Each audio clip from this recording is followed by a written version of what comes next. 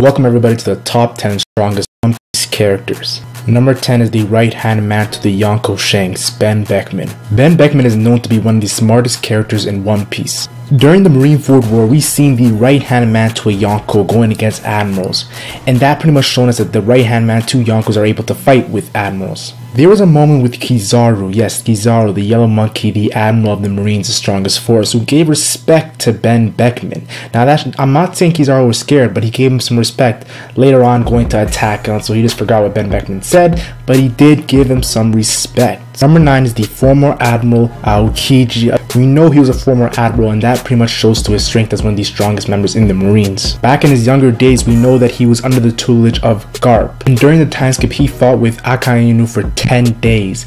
10 days on Punk Hazard, the island environment pretty much changed. Now, he did lose a limb, and I do not know how it will help him in battle, but we know characters like Shanks, who has lost an arm, and really didn't deteriorate their strength.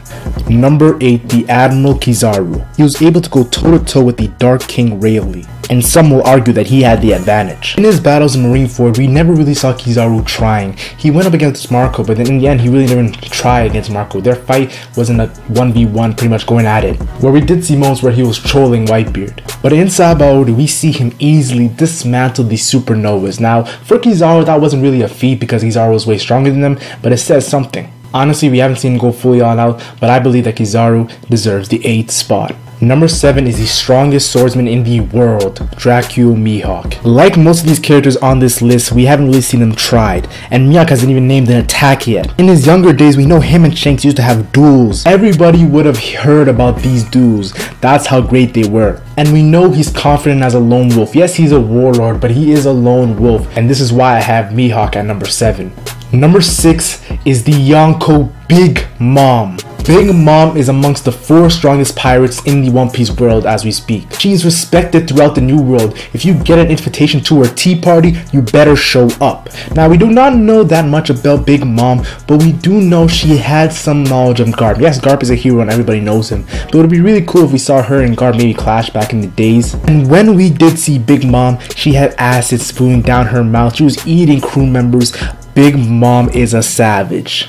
At number 5, I have the the former Admiral, the Fleet Admiral, Akainu. In my opinion, Akainu is the strongest active Marine right now. 2 years ago, we seen Akainu go against Whitebeard, and Whitebeard was sick and injured, but I did see Akainu equal it out with Whitebeard.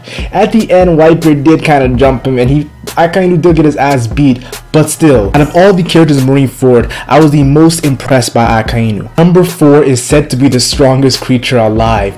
Let me repeat that. Number 4 is said to be the strongest creature alive. He has sunken 9 prison mammoth ships, 30 times given the death sentence. They tried to hang, use the guillotine, and skewer, but it all failed. The reason why I don't have Kaido at number 1 is because when they say strongest creature alive, I honestly believe they're talking about his durability, because they give him so much durability feats. We know we're getting built up to Kaido, and if Kaido is the strongest character right now, then after Kaido's defeated, what excitement are we going to see?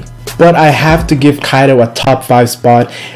Oda has shown too much savageness with this character. Number 3 is the most wanted man in the world, Monkey D. Dragon. The most dangerous man in the world. We know he's the only one to lead a faction going straightly against the world government. This might be irrelevant, but I wanted to add it. He's the father to Monkey D. Luffy, the main character, and the son to the strongest marine of all time, Monkey D. Garp. Monkey D. Dragon is a mysterious character. We do not know enough about his power, but that gut feeling that he is going to be number 30 strongest character in One Piece. Number 2 is the man to have the strongest Prometheus Delve Fruit and the strongest Logia Delve Fruit. He is the only man to obtain 2 Delve Fruits, Marshall D. Teach, otherwise known as Blackbeard. Teach had the man known as Shanks worried about him.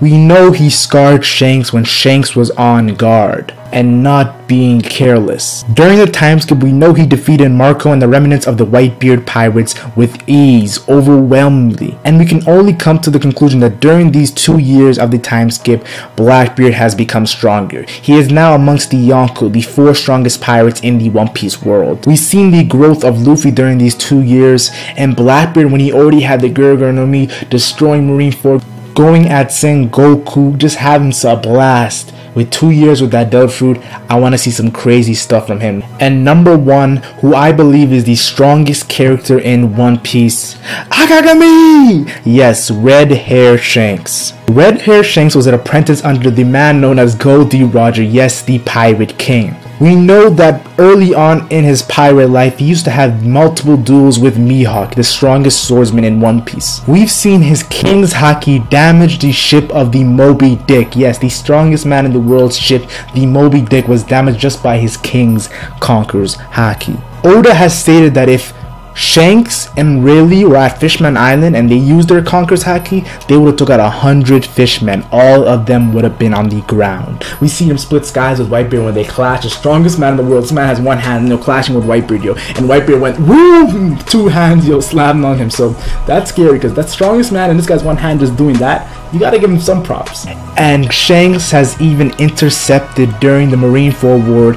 Kaido, the strongest creature, has stopped his track. Now, I do not think they fought, but I think it was some sort of leverage, but that's still something to bring up. Shanks was also the man to stop the War of Marineford. Now, that's not really going to his strength, but it's still something to talk about. But the final point in which I believe that Shanks is the strongest character in One Piece is just single fact. Luffy has to surpass Shanks. And I believe when Luffy surpasses Shanks and returns the Straw to him, there's only going to be one foe left for Luffy, and that man is Marshall D. Teach.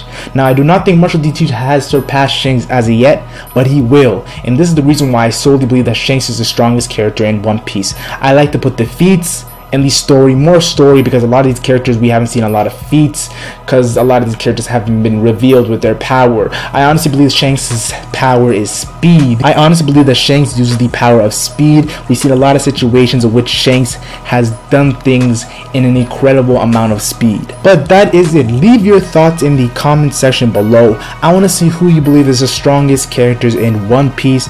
Honestly, I did not want to include the guys who are retired, or well, not really retired, but not really in action, or the Gorosei, because the Gorosei, honestly, that just confuses me. I know they are strong, but the Gorosei, I need more.